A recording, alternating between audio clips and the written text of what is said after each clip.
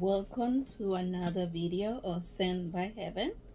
My name is Gisela and I'm the owner of Sent by Heaven. Today our video is gonna be a continuation of the pie ring candles. So this time we're gonna use the lattice style. This is the small lattice pie ring style, and we're gonna use our baking pan pie 4 inches, and we're gonna use two CD8 wicks on each. If you may ask why, the reason is, if you watched the video before, I used single wicks on the other 2 pies, and this one was a CD12, and you can see the ring, and I burned them past 5 hours each, and you can see that the ring is partially intact. So that was something that I didn't like. So I went up and used a CD 16, and you can see here that the crust is partially melt. So I was like, okay, so my next option on wicking up, I can use a 18.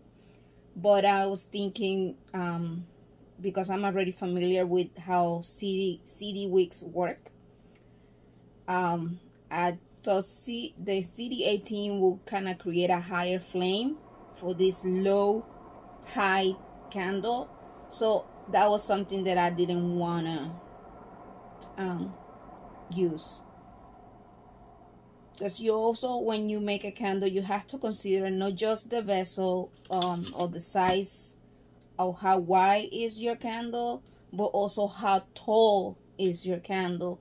Because if your candle is not too tall, there's going to be a lot of air flowing, a lot of oxygen around the flame, and a low base candle like a pie. So that also gives you the chance that your flame can go bigger. So I'd rather not use CD18, but if you want, you can try and see what is your result. So once again, I'm gonna use 2 CD8 for this pie project. And one thing about this style pie is, this is the most easy. I think this is one of the easiest one, because the crust is already very elaborated, and it's not like you have plenty of space to put embeds or decorations on it. So it's mainly to kind of put the wax in, and you can just place it. You can add a little bit of gel wax, or simply just place it and make a little bit of whip wax on top, and that's it. It's very simple. I'm just giving you kind of a view of what we're gonna do. So now I'm gonna get my wax ready, and we're gonna start. I'm gonna prepare, put the wicks and everything, and come back to you so we can start making this candle very quick. All right, be back. Okay, hello everyone, we're back, and now I have my wax already, my container already wicked with my 2 CDA, and I also have my wax already melted and scented. For the purpose of this video, I'm recycling wax. I'm reusing wax from previous projects. In this case, I have little leftover wax piping that I did. It's the same wax that I use. I use 415. I just add the color and the scent. Even we're gonna make probably a cherry or some type of candle. I don't know. I still don't know what fruits, because the scent of this is mango coconut. So once again, for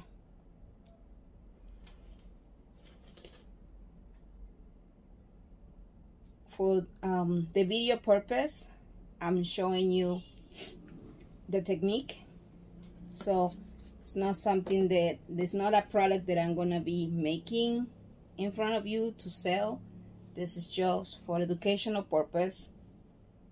Also, if you're learning a new candle maker or beginner, or just a person that is in the hobby, or just want to know more about waxes and start practicing, the cost of wax has been going up very high lately. So recycling your wax, reusing your wax, especially when you're learning, is not a bad thing.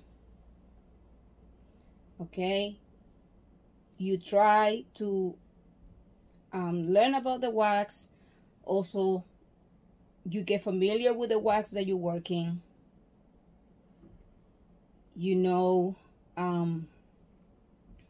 the technique that you're using. If you want to learn piping, trust me,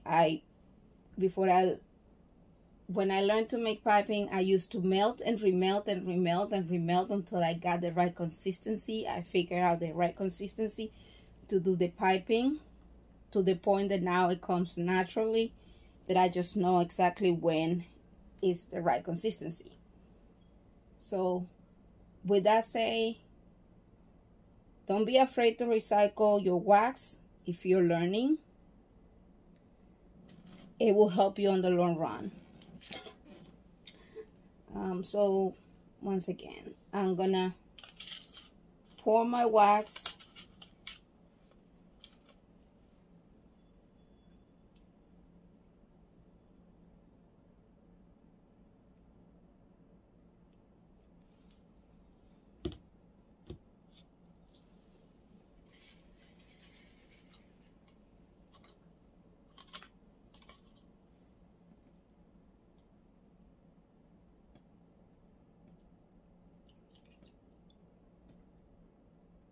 So this is like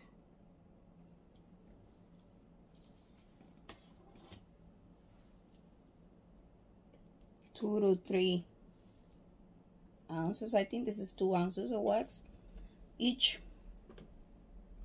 And the small pie candles normally are like 6 to 5 ounces. So we're about on the right track.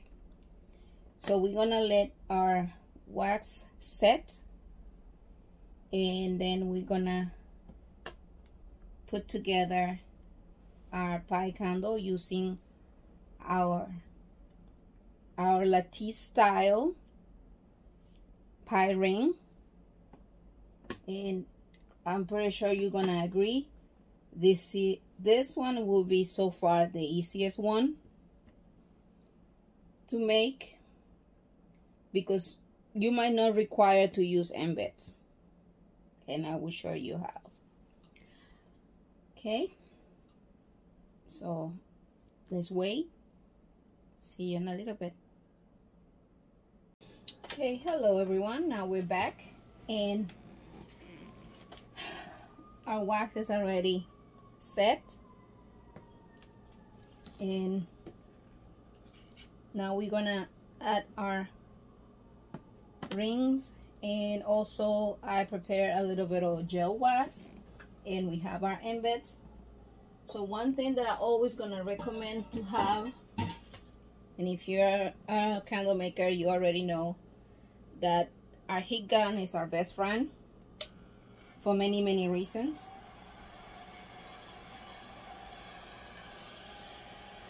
So we are going to melt a little bit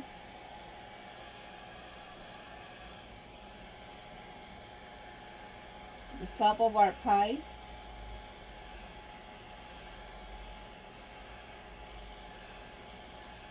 And you can see I'm not putting no embeds right now.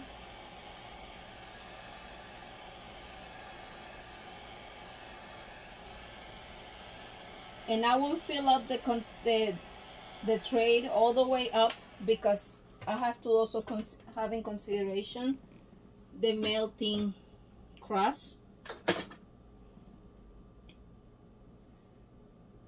So I'm gonna add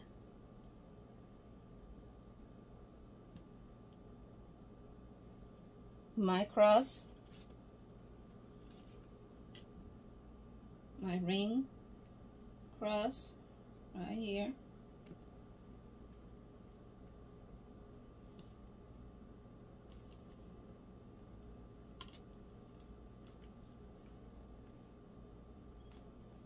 And I already prepared a little bit of gel wax.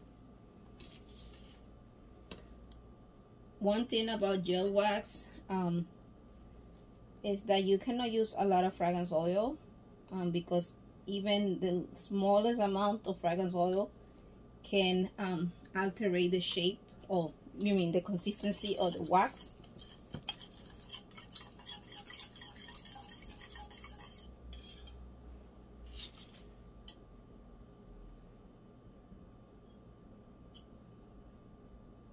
So you can add around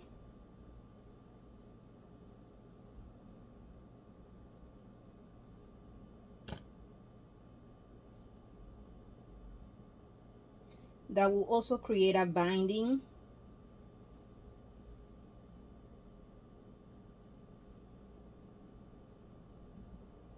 between your crust and the candle. It will kind of bind up everything together.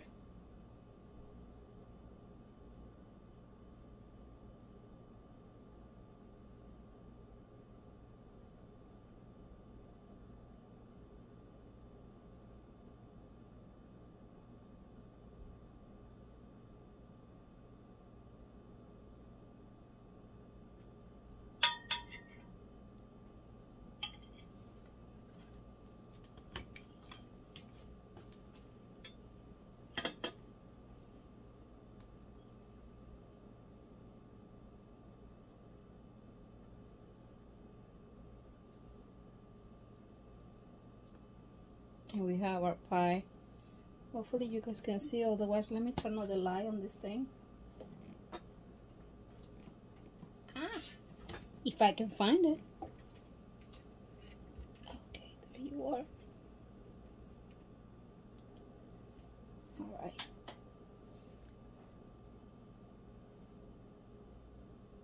And remind me, how was the name of that? I don't know if it was I used to eat this cookie when I was young. It calls Reinitas. I don't know, and I think it's kind of queens, and they will be like toasted brown around, and then the center will be like a jelly filling. I don't know the name here in the US, but we used to call it Reinitas in Venezuela. Oh, that was the name. So that's it. You make a simple pie candle. If you want to go a little bit of extra mile, you can have a little bit of wax crumb, and you can just melting a little bit around.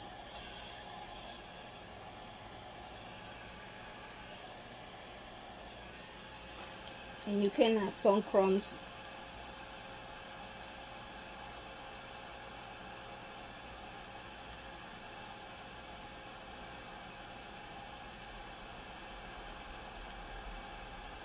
Some wax crumb. And just use your glue gun to secure them.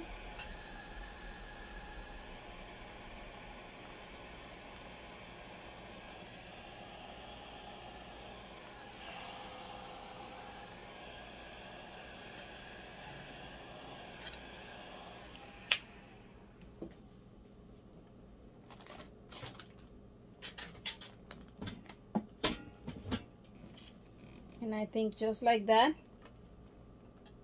we just change our pie, and it looks really yummy, if you ask me.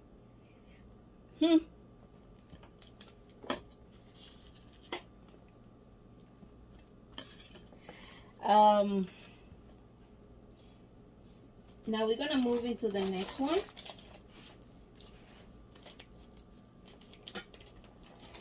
And also the amount of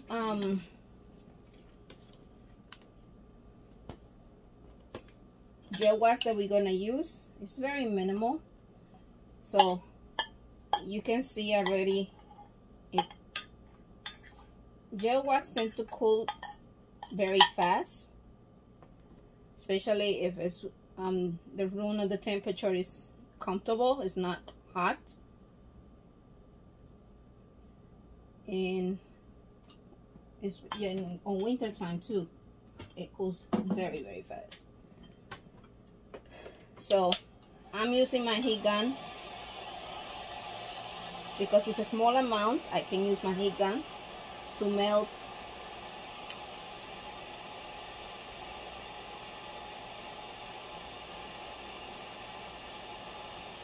some of the gel wax. Now if it's a big amount, don't punish yourself. Warm it up on the stove and melt it. So I'm doing the same thing. I'm putting it around.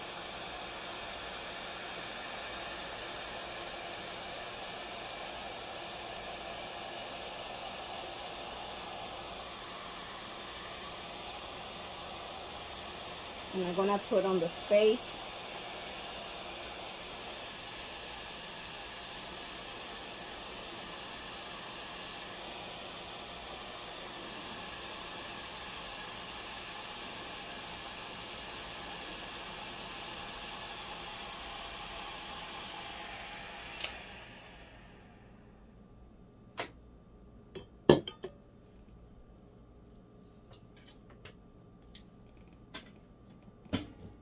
Once I do that, once again, we have a pie.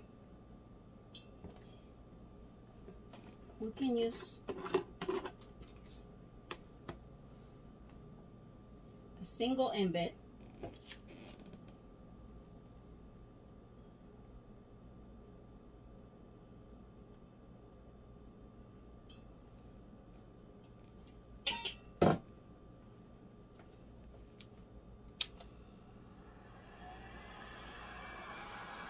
Just to secure it.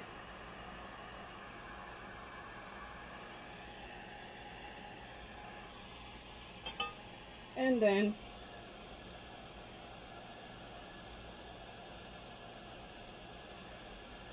we can drizzle it with the gel wax.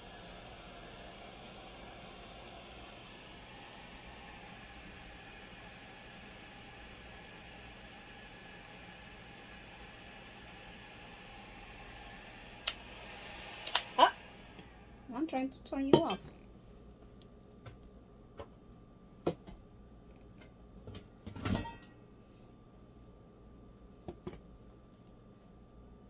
And we have our pie.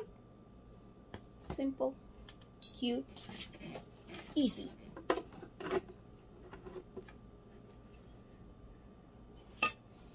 And you can see actual amount of wax.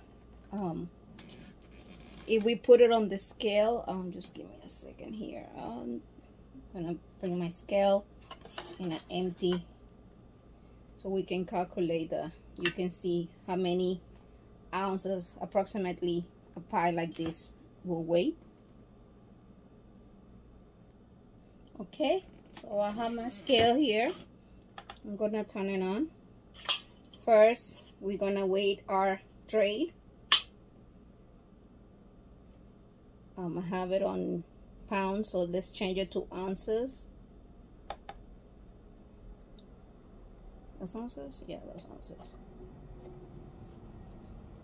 So it's 0.07 ounce the tray. So we're gonna tear, and we're gonna put our pie. And it's about 389 ounces. So small and cute pie. And this one, 350. So of course, the more you add, the more embeds you add, it will weigh more. So that is up to you.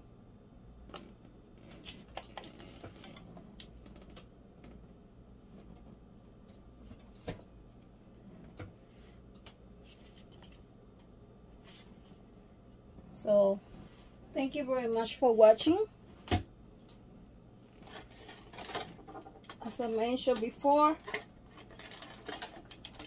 the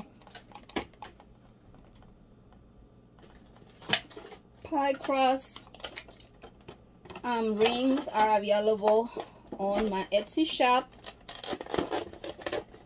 and it's available in 2 styles: the lattice style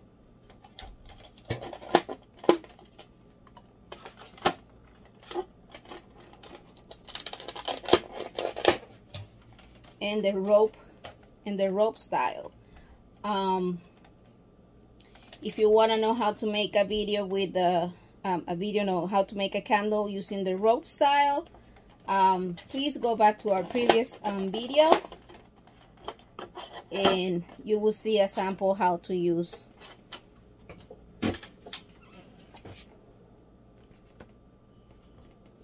our cross ring.